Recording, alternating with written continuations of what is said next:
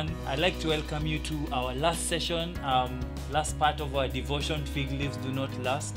And as we've been saying for the past few days, that God has created us to be naked and unashamed. What we've been saying is that that nakedness does not mean literal nakedness. It's just us having some vulnerabilities that are in us, and God created us that way, and we do not need to be ashamed.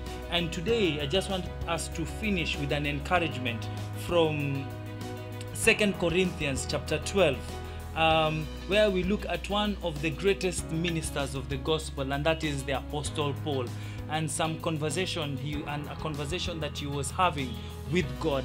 And this is going to bring out that vulnerability that we've been talking about from Genesis chapter 2 verse 25. And this is what it says from verse number 7. Even though I have received such wonderful revelations from God, so to keep me from becoming proud, I was given a thorn in my flesh, a messenger from Satan to torment me and keep me from becoming proud. 3 different times I begged the Lord to take it away. Each time he said, "My grace is all you need. My power works best in weakness." So now I am glad to boast about my weakness, so that the power of Christ can work through me. That's why I take pleasure in my weaknesses and in the insults, hardship, persecution, and troubles that I suffer for Christ. For when I am weak, then I am strong.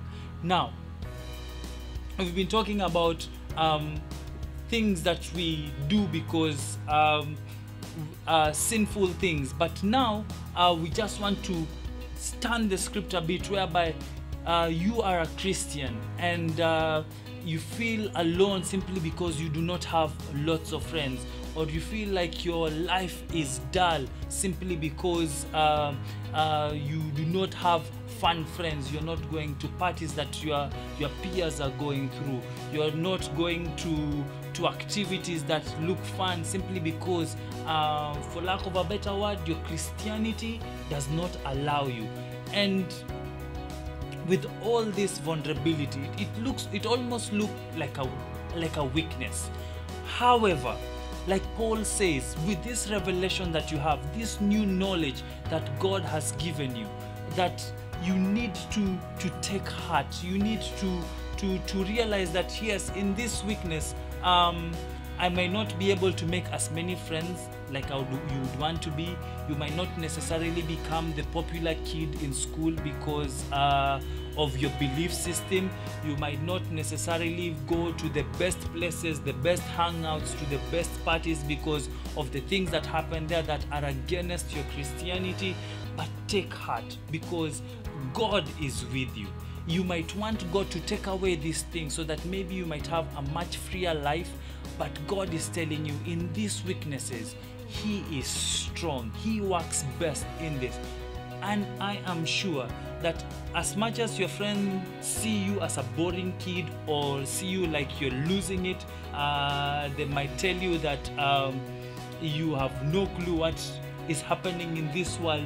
One of these good fine days, they will come running to you, asking you how you live the life that you live. Your life will become attractive to them, because this is what God always desires. He wants to use you as a light unto this world. And for you to be a light, you will need to do different things that other people do not do. Things that because of majority look like it's strong, but it is actually weak. So take heart, take heart, take heart, and know this, as I repeat verse number 10, that's why this is Paul saying that he takes pleasure in the weaknesses that are in him, that in the insults, in the hardships, in the persecutions, and in the troubles that he suffers for Christ, that when he is weak, he is strong.